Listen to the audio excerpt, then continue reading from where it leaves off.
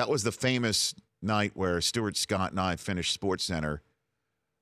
We did a midnight Eastern Sports Center, and or at 11 o'clock Eastern Sports Center. Got done at midnight, got in a car, the two of us, and drove down to Times Square, hopefully in time to make an NBA All-Star Game party at the old All-Star Cafe that was owned by Tiger and Wayne Gretzky and I think Shaq. Remember the old All-Star where they tried to do a Planet Hollywood, sports team Planet Hollywood? Yep.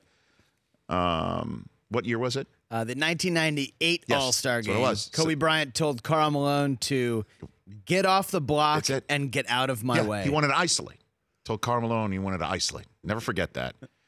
But that was also the one where Stuart, we showed up and people were coming out. I'll tell the story.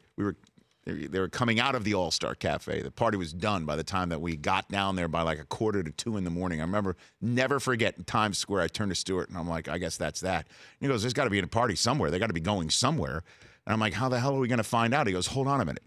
Got out of the car, the Stuart Scott, Times Square, walked up to a police officer, asked where the next party was. And I'm still sitting in the car. I'm not getting out. The police officer. So I had no idea what their exchange was, but all I know is that the cop pointed in the direction west of Times Square. Stuart gets back in the car, goes, I know where we're going.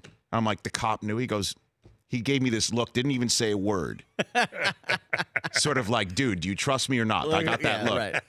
So we drive about another few blocks, and now we are south of the Lincoln Tunnel. We're in the 30s. We're in the 30s, you know, in 9th Avenue. And I had no idea where the hell we were going. None. And Stuart's like, let's get out of the car. I'm like, okay, I'm following you now. And we start going west and west and west and west. And all of a sudden, it is like Elvis is entering the building. I am also the only Caucasian in the area. And we're walking. Elvis has entered the building. It's Stuart Scott. Some guy comes running up to the two of us and goes, oh, my God, Stuart Scott, and looks at me. And the white guy. I love the and the white guy story.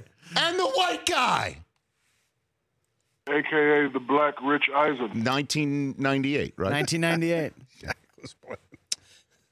Anyway. How was that party? Yeah. Oh, God. It was on. Oh, my gosh. Of course, Stuart, I'm like, this just, again, just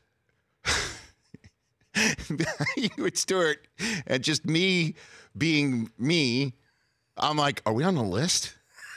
Are we on the list? How are we going to get in? Stuart's like, just, hello. It's just like, just shut up. Act like you're supposed to be. Just shut up. Yeah. Just shut up. How was our relationship? And this is 98. I mean, and I got there in 96. We had like 3, 4, 5 more years to do SportsCenter together. That was the very beginning. The Rich Eisen Show, weekdays at noon Eastern on Audience.